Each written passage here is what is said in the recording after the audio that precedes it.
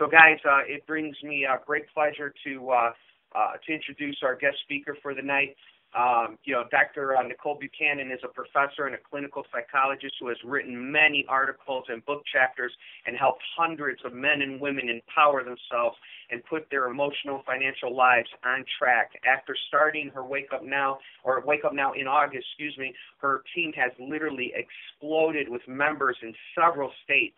She already saves hundreds of dollars and earns residual income every month with Wake Up Now. I've known NiCole for close to 30 years, and I am honored to have her on our team so all of us, including myself, can learn from her in hope to not only better ourselves as individuals, but also grow our team with the knowledge she shares with us tonight. So make sure that you guys all take copious notes as she speaks tonight. NiCole, are you with us? NiCole, if you're with us, I need you to star 6.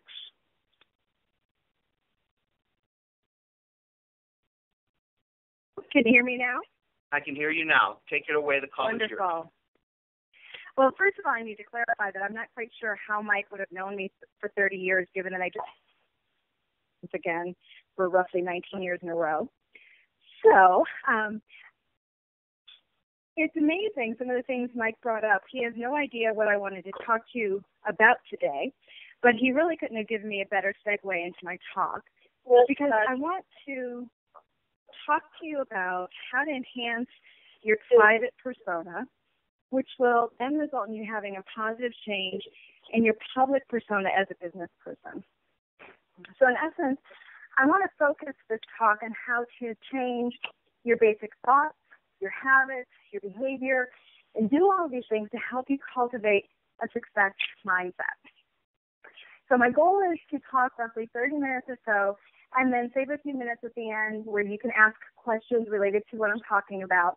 And I'm going to ask you to be very good about muting your phones now, and after we open up for questions, that after you ask your question, go ahead and put your phone back on mute. So when you look at network marketing is probably going to be similar to some of the things that you've done in the past. And in lots of ways, it's still going to be very different from anything you've done before. And some of the skills that you've learned elsewhere are going to still apply, but there's a lot of the skills that you need that won't necessarily already be there. And so no matter where you're starting, you're going to need to grow and to develop these new skills in order to really be your best at network marketing. And this is part of, in my opinion, what makes network marketing so special and why I love it. I've not seen any other profession where there has been such an amazing focus on professional development and personal development and how these things work together.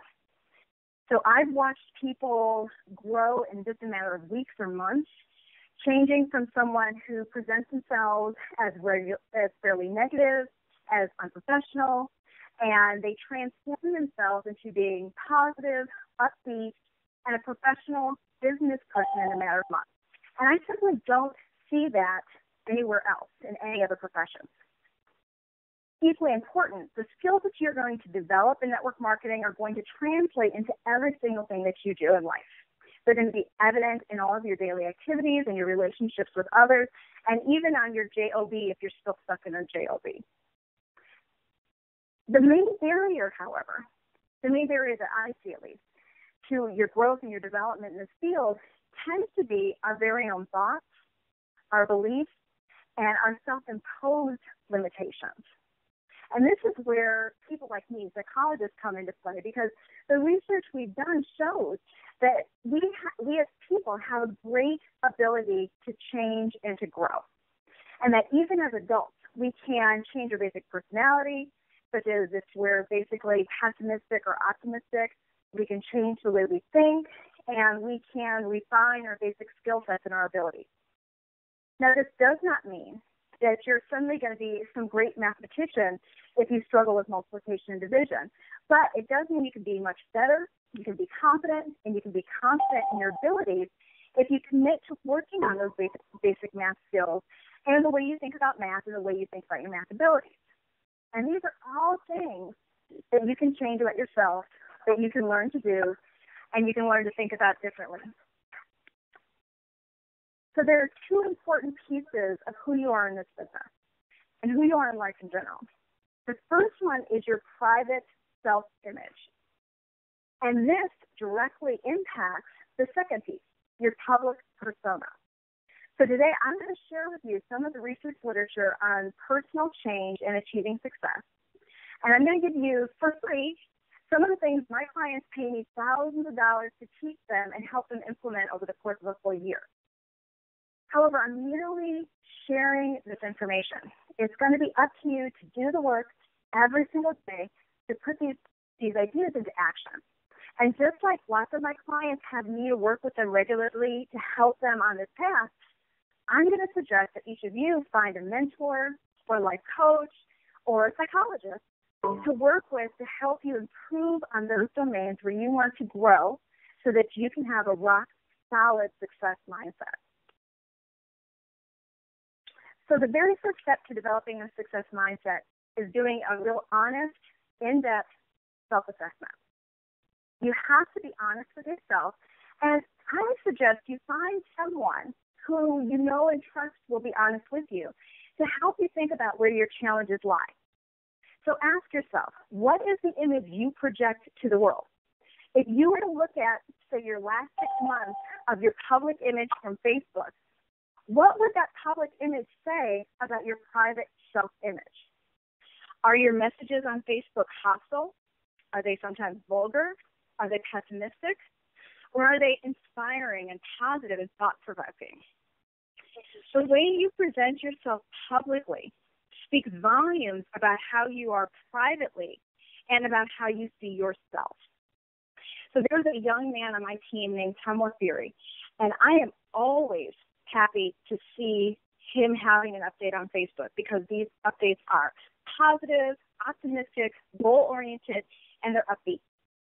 And even when he has something to say that's not terribly positive, he discusses it in a thoughtful way that sparks and stimulates thoughtful conversation. When you get to know him, you see that this is a perfect reflection of how he is as a human being. This public representation of him matches the private self-image he has, and this reflects his way of being in the world and reflects his success mindset. And here's a great example of the way you want to present yourself, but you have to get there in order to do that. So thinking about how you present yourself publicly and how that reflects what you feel about yourself personally and internally. But from there, ask yourself questions like, what is it people think when they see you coming? Do people see you as someone who complains a lot, someone who's self-centered, someone who is a dream stealer? Or would others describe you as being savvy, upbeat, thoughtful, trustworthy, helpful?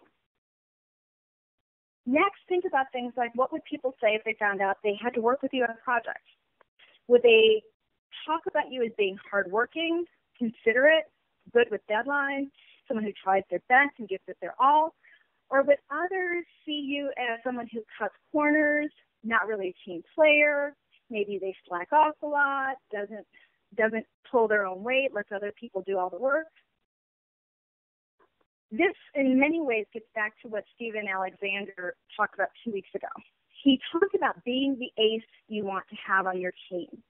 And what I'm saying connects to that basic concept. You want to be the person that other people see as positive, genuine, interested in others, being dedicated and a helpful team player. These things equal success, and they reflect a strong success mindset. So you need to find ways of being the person you would most like to work with.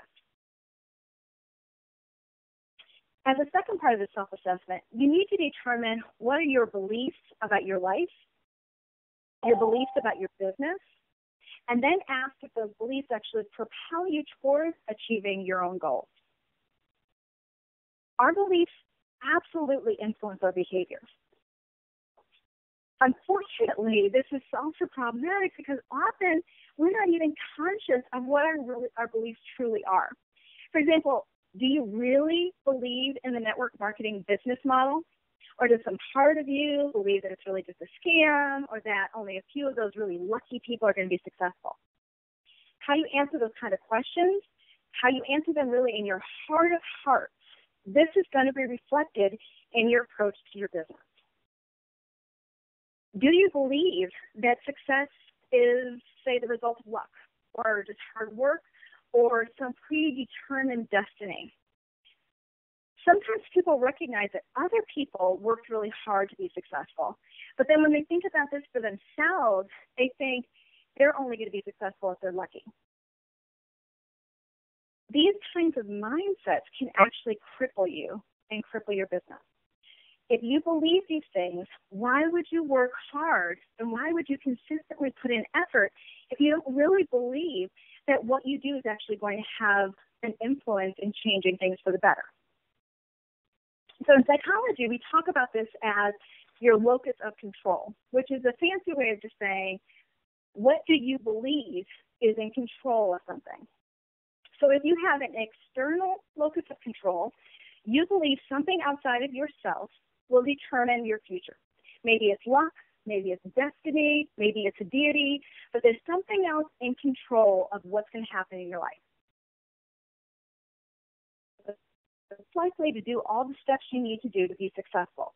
Because again, in your heart of hearts, you don't really believe that you have any control over the outcome. Now, in contrast to this, there's those who have an internal locus of control, which basically means that those individuals believe they are the captains of their own ship and that they can change things for better or for worse based on their own actions and behavior. So if you believe you can actually improve your own condition, and this does have to be paired with a desire to positively change your condition, these kinds of beliefs will actually foster a desire to work hard for what you want and to keep working hard even when things are much more difficult than you imagine. Most of us will have some kind of combination of an external and an internal locus of control. And it may actually be different based on what you're talking about. So people will have one kind of locus of control if you're talking about health, maybe another approach to control, who's in control of their life if they're talking about running a successful business or being in a healthy relationship.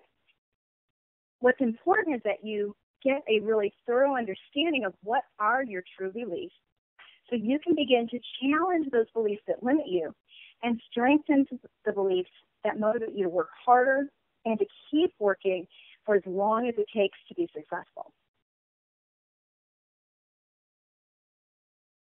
So third, you also need to think about what drives you and what motivates you. And be honest with yourself. Are you somebody who's really driven and motivated by getting verbal compliments from others, from having other people say what they think is great about what you're doing? Do you like being the person that others seek out for advice? Do you get excited over the prospect of making money or being a good leader or having more freedom, whether that's time freedom or financial freedom? You have to know what motivates you. And what motivates you is going to be closely linked to your why, and that's a capital Y. Why did you join this business at this particular time in your life? This why, this has to be at the forefront of your mind at all times. You need to write it out, say it out loud, come up with a 30-second version that you can tell others quickly, and you need to repeat it and practice it out loud over and over again until you can communicate your why easily. Last week, Amy Jo talked about the same thing. She talked about your why should make you cry. And I love that phrase. Your why should make you cry. I completely agree. Your why should be strong enough that it elicits a strong, visceral reaction within you. Your why will be your driving force in all that you do. So you've got to make that why meaningful. It's going to be the center of your motivation. Others will see your drive. They will see your passion. And it will be inspirational and motivational for others. Your why speaks volumes about who you are and who you want to be. So think about it really carefully. So I'm going to take a moment here and I'm going to get personal. Most people look at me and they don't understand why I would even consider being involved in network marketing. By almost anyone's standards, I already earn an excellent income. I have a doctorate. I speak around the world. I've published dozens of articles and books. So what few people see is that I work 70 to 80 hours a week. And when I leave the door and my 2-year-old is reaching up to me, asking me to pick him up, I just wince because it physically hurts to have to walk away from my family to go put in another 70 to 80 hours another week. And I wince when my husband wants to go out salsa dancing. We're big salsa dancers. But I have to tell him I can't go because I have yet another deadline that I'm going to have to work all night to meet. So for me, my why, my capital Y, is time. I can have all the money in the world, but I have no time for the people I love the most. The very people that I'm working so hard for don't get what they want most. They don't get me. I reflected on the last 11 years since I've been working after getting my doctorate and realized I don't want this anymore. I don't want to live this way. I don't want to live like this. I don't want to feel like this. I don't want to keep saying, hold on, family, I love you, but I'll get back to you once I've made enough money, once I've published enough articles, once I've done enough, I'll come back to you.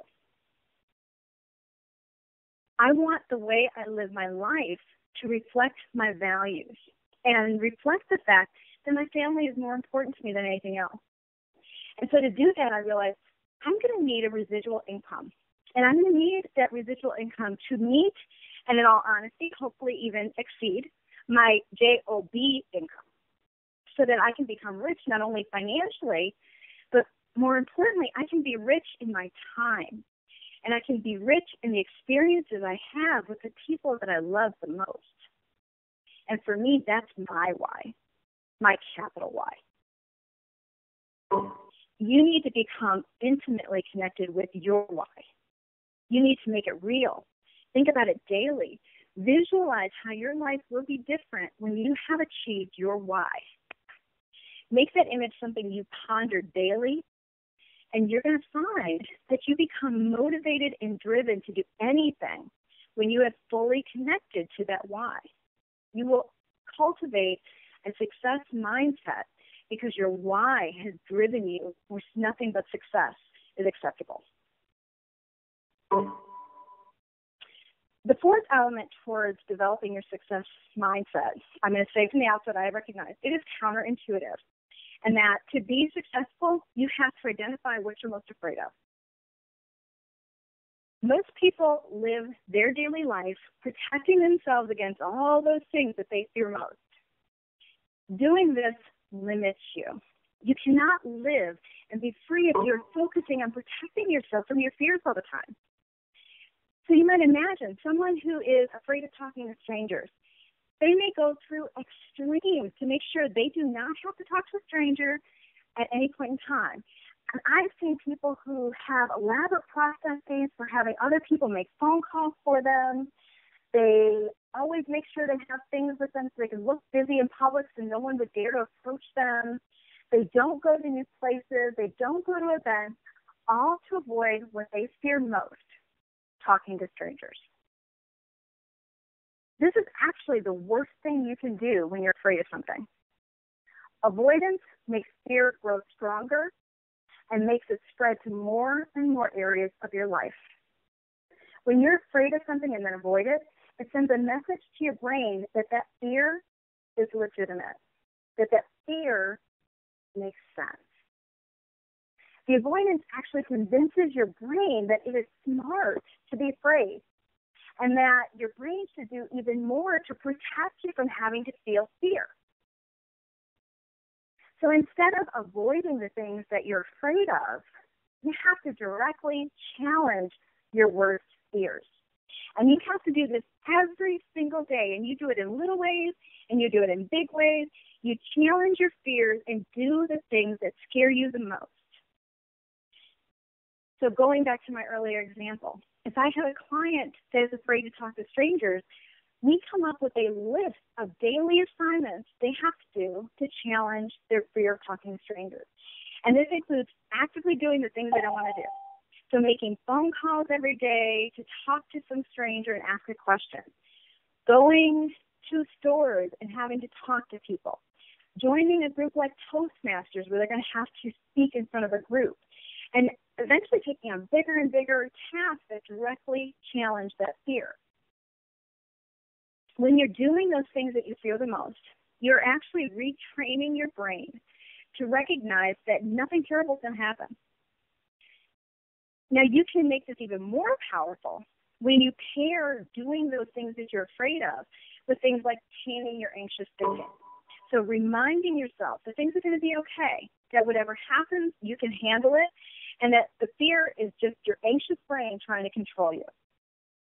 You can also pair it with things that control your physical reactions to fear, like doing deep breathing so that you can stay relaxed and calm. When you do all these things, especially when you do them all together, that fear begins to go away until one day it's either completely gone or you've gotten to the point where you so easily manage it that it's no longer a factor in your day. That's you another form of freedom. Freedom for a life that is ruled and limited by fear. The other reality about fear is that it's almost never based on a rational, logical thinking process. So if you want to understand the root of all your fears, you have to ask yourself important questions that help you be a little more logical and rational. So one, what is it you're really afraid of? What is the most horrific outcome that you're terrified is going to happen? Second, how likely is this to actually happen? And three, even if it did happen, how big a deal would it really be? When you're living out of fear, you spend most of your time being terrified by worst-case scenarios that have almost 0% chance of happening, and that even if they actually did happen, it wouldn't be that big deal because you'd still be okay in the end. So bringing this back to network marketing, one of the common fears that people in network marketing have is being rejected.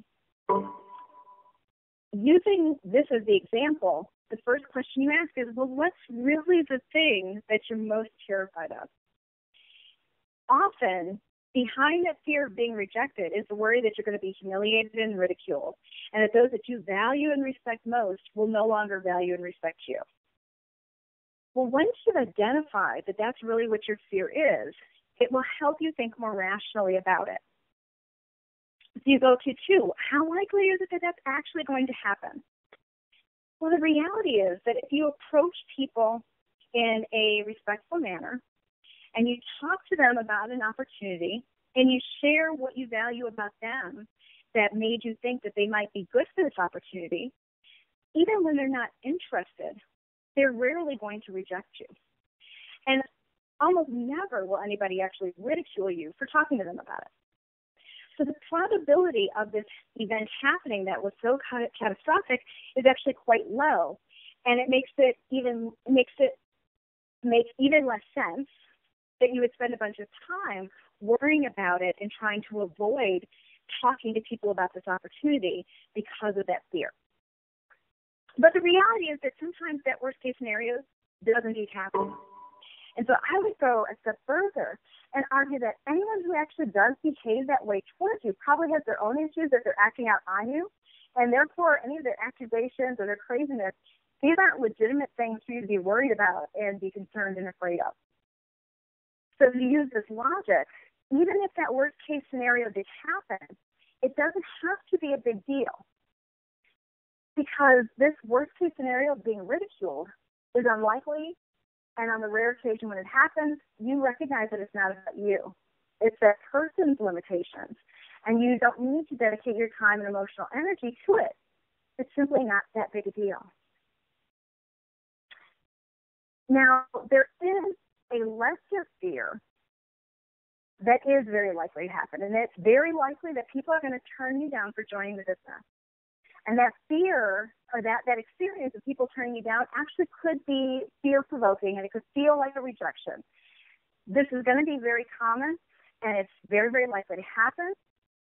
And so I suggest something that we call cognitive reframing in the field. In essence, this is a way of helping you come up with alternative ways of thinking about a situation or experience. So stop thinking about this possibility of being turned down for the business as a no, and instead consider it a not yet. Personally, I've already seen many times where someone who was not interested in this business has a change in their life, or they have a change in their way of thinking, and they suddenly become interested in this opportunity, even if it's weeks or months down the road. If you can reframe those no's and turn them in your head into not yet, you're no longer going to feel personally rejected, and you'll be open to revisiting the business with that person again. You'll also respond more positively to their not yet, which will then keep that line of communication open and makes it easy for them to come back to you when they are indeed ready. A second way of reframing a no that can help you not feel so rejected is to remember that your job is to expose, not to convince. You are trying to make sure that people understand the value of our products and the potential of this opportunity. You're not there to convince anyone to do anything, especially to start their own business. Because if you're having to work to convince them now, you're going to be carrying them every step of the way. So if you can remember that your job is to expose but not to convince, you'll avoid being overly invested in any one person's answer to the business. This moves you away from feeling rejected or feeling that you must get everyone and anyone to join one, and it moves you closer to a success mindset because it moves your focus to where you have power and influence. And that's the influence of actually introducing more people to Wake Up Now. So rather than being overly focused on this hurt and rejection, you are focused on where you can be successful. This shift helps you move each not yet into something that can actually be motivating, because it motivates you to follow up with them 6 months later and to get out there and talk to that next person immediately. And all of these things are the kinds of things that build a success mindset. So try to be mindful of the time. To recap, I've talked about enhancing your success mindset by reviewing 4 key areas of self-development. So 1, you have to assess how you present yourself to the world as a person and as a worker. You want to be that person that others think of as optimistic, positive, hardworking, caring, and intelligent. In essence, you want to be the ace that you're out there looking to find. You also need to assess your own beliefs about yourself and about your business. If you can figure out if you have beliefs about this business model or about your likelihood of being successful that limit you, or do you have beliefs that will actually propel you forward? You need to see yourself as being in control of your future and seeing that your own hard work can pay off. Conversely, asking yourself, well, does some part of my belief set actually limit my belief that I can change an outcome here?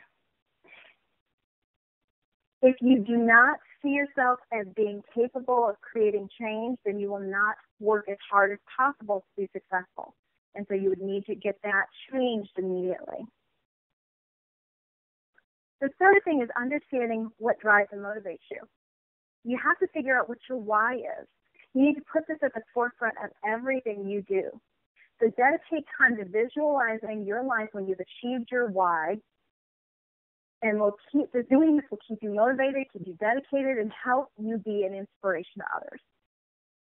And then the final point here is identifying your fears and identifying them so that you can find ways of challenging them and directly focusing on living as if fear was not a factor in your life.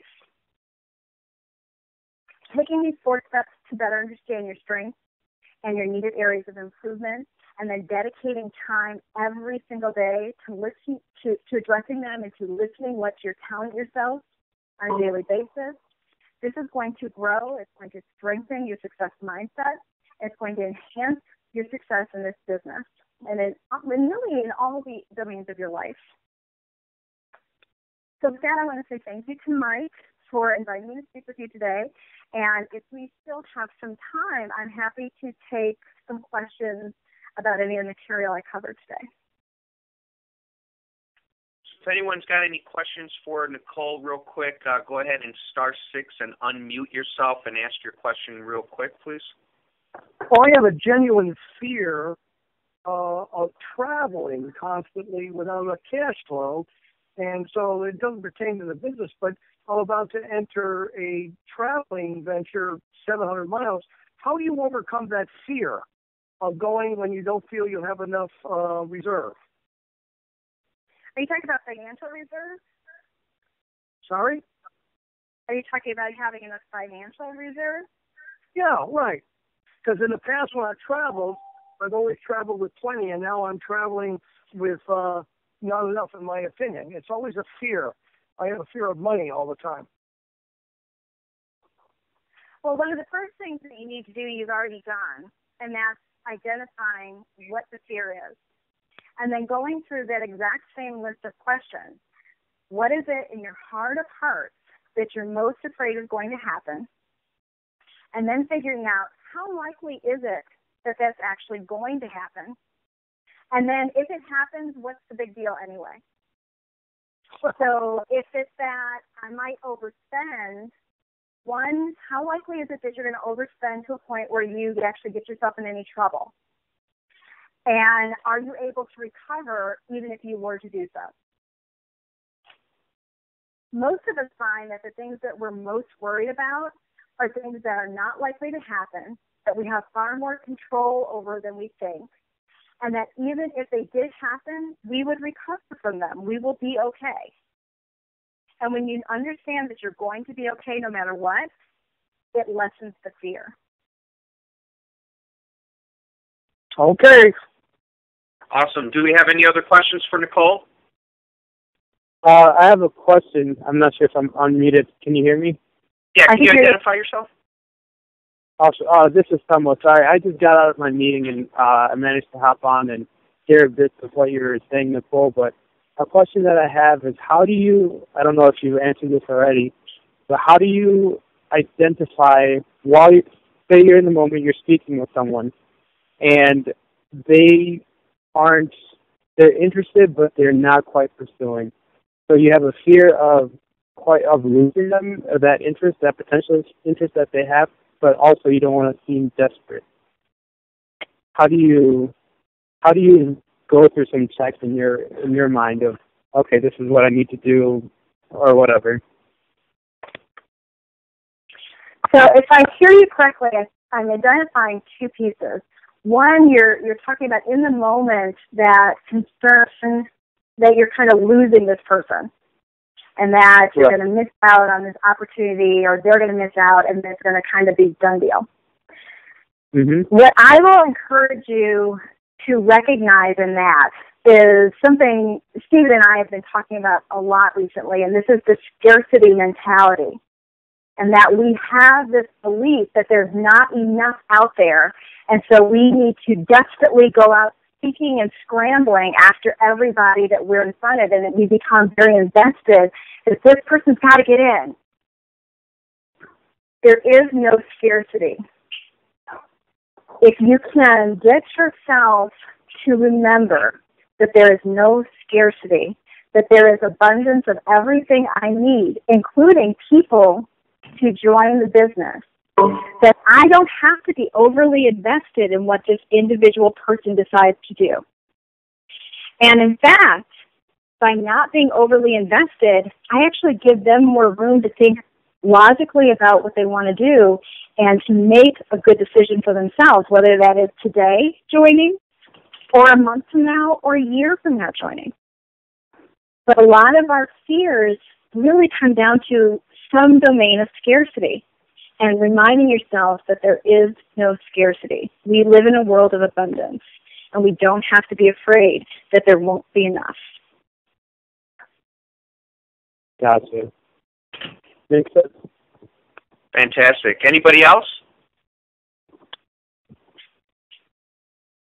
Okay, well, awesome, NiCole. I want to just say thank you very much for your time and your knowledge. And guys, I encourage you to go on our team site on Team Living Without Limits. Reach out to NiCole, send her a Facebook friend request, and connect with her if you haven't so already. Everyone that's coming to the Christmas party will have the pleasure of meeting NiCole and her husband Steve. They will be there. They're coming out from Michigan.